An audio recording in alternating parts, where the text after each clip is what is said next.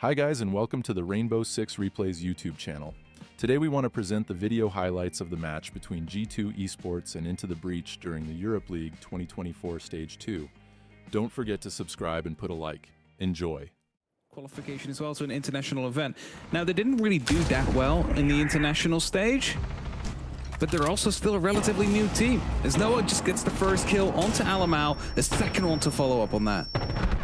I mean, bit scrappy, bit close quarters. ITB, there's one more. Kenny gets the end of Doki. It's just probably going to be ending very soon, and with only a single way, and it's ITB picking up the round. Uno just has to fight through too much. There's not enough time. He gives away his position, instantly gets swung on, and ITB gets, you know, a relatively equal map. I think a 3-3 would be, this part is quite awkward for BLAST. But I think a 3-3, so really relying on their defense here today. That's bringing it quite close there, just tippy-toeing around. As they're still Wolf find Loira though, so that is going to be a huge opener once more. As the R6 heroes removed from the equation, we know how important floors can be, especially with clearing out the whole blue side of the map.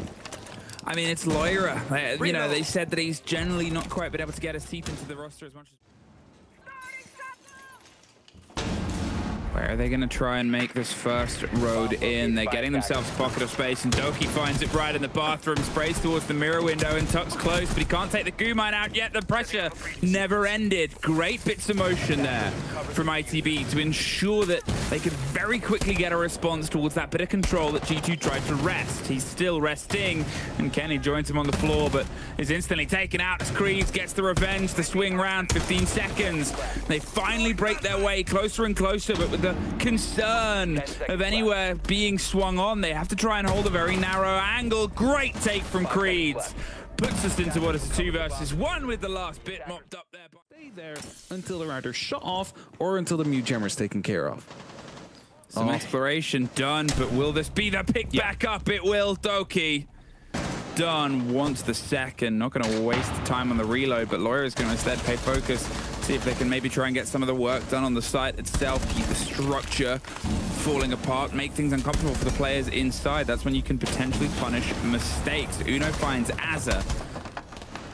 Alamau slips his way in towards site. It's a bit too fiery. He's be on the other side of the shield, so he's at danger of the vertical that they haven't quite cleared. There's a boss G that isn't the boss of them. Loira gets it, and Oscar gets Uno. It's trades back and forth, and with a clash, these two remaining players inside the site are just going to have opportunity. They've bolted off one door. They've got the cover on the other side. The call should come out, so they hear it round close on the wall, but a great swing by Loira.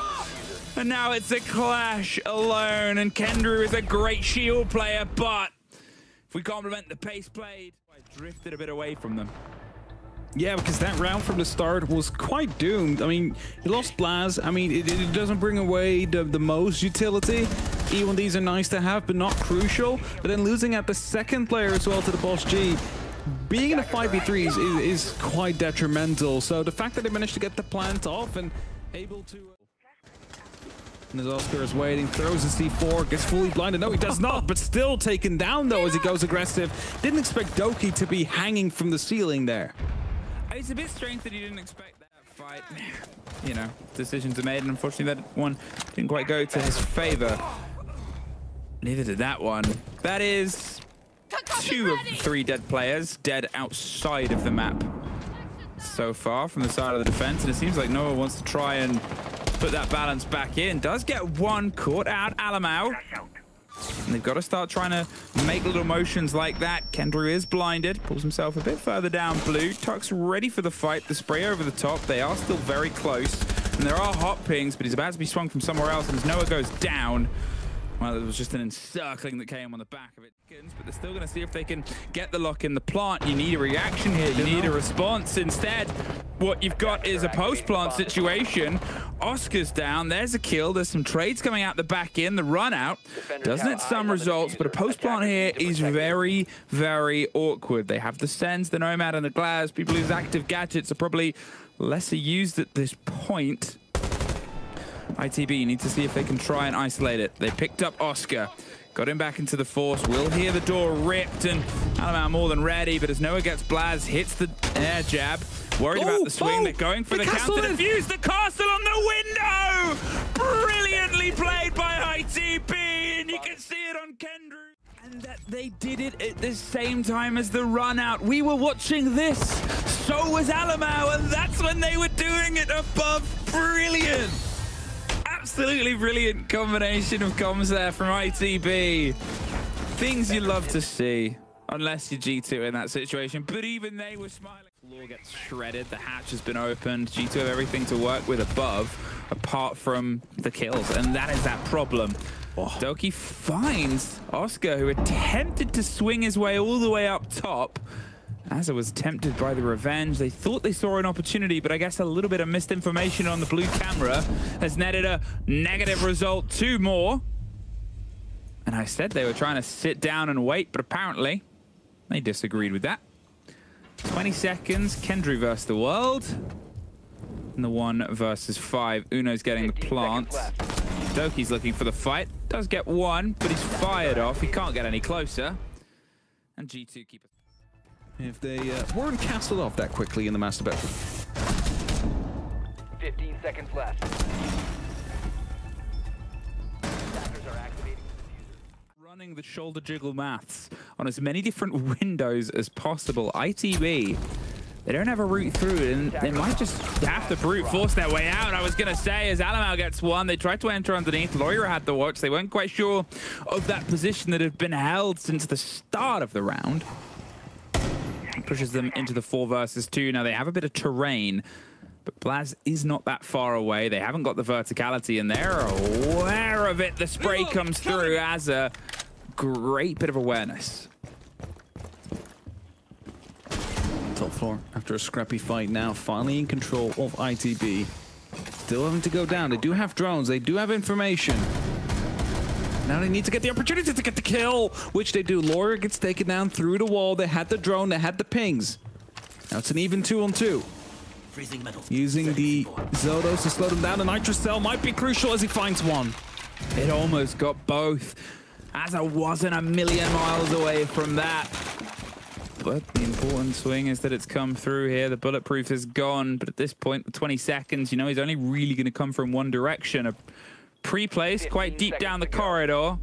But on this, the single door waiting for the swing. Can't get the connection. The first is there. It's sprayed either side. He's tucked inside the site itself. But at this point, it's G2 just holding a corner. There's 1, but I say it. He's just going to sit and wait for the next, though. Very explosive rounds in that first half. A lot of engagements happened, whether it was, you know, early in an early enter round or late in a later enter round. It was still very spicy right there at the end, and it could have been, if that had been a clutch, that would have been mega.